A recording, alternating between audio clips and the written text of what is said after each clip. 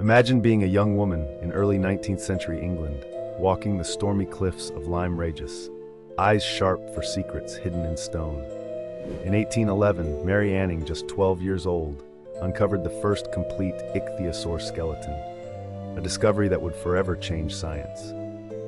At a time when most believed the Earth was only a few thousand years old, her find challenged deeply held beliefs. Scientists and scholars traveled from afar to examine the fossil, sparking debates that reshaped understanding of prehistoric life. Despite having little formal education and facing prejudice due to her gender and social class, Mary's relentless curiosity and skill as a fossil hunter earned her respect among leading experts. She taught herself anatomy, geology, and paleontology, turning her passion into groundbreaking contributions.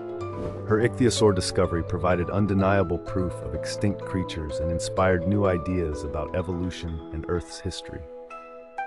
Mary Anning's story teaches us that determination, passion, and the courage to question accepted truths can break barriers and change the world, no matter your background or circumstances.